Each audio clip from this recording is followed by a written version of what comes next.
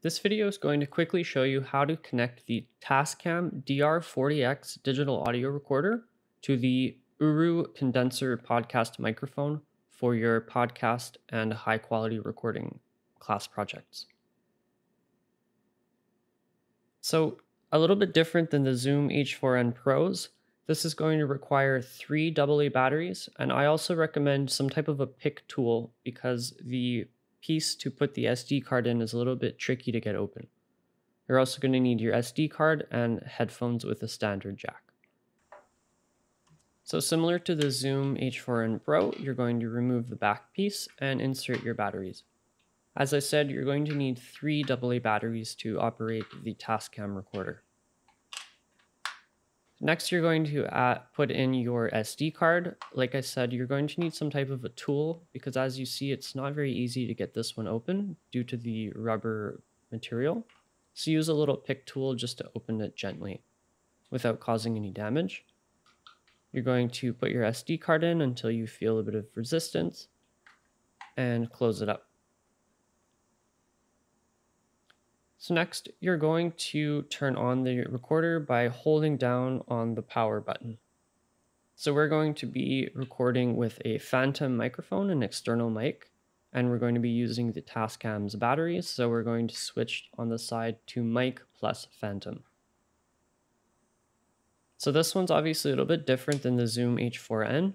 So you're going to attach the XLR cable. And once you're in recording mode, you're going to select mono for the record mode.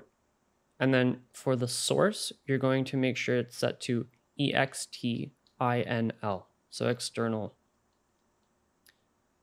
And then once this is ready, you're going to go back to the main menu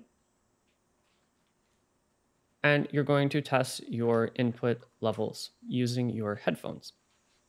So put your headphones on and plug it into the side.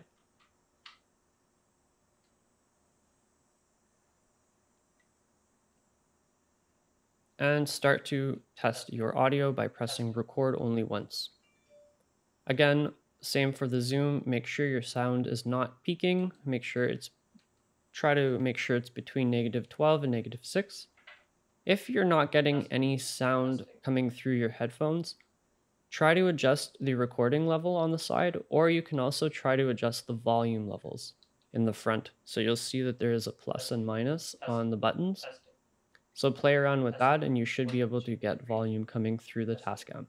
Now let's look at how to disassemble the Tascam DR-40X. So you're going to remove your headphones and make sure you place them somewhere safe. You're going to remove the XLR cable by pressing gently on the metal to release the XLR cable. Next, you're going to turn the Tascam off by holding the power button until you see the goodbye message. You're going to use your little pick tool to open up the SD card area, and you're going to gently press to take it out. Last but not least, you're going to remember to remove your batteries from the back. Take all 3 batteries out, place the plate back on the Tascam, and you are done.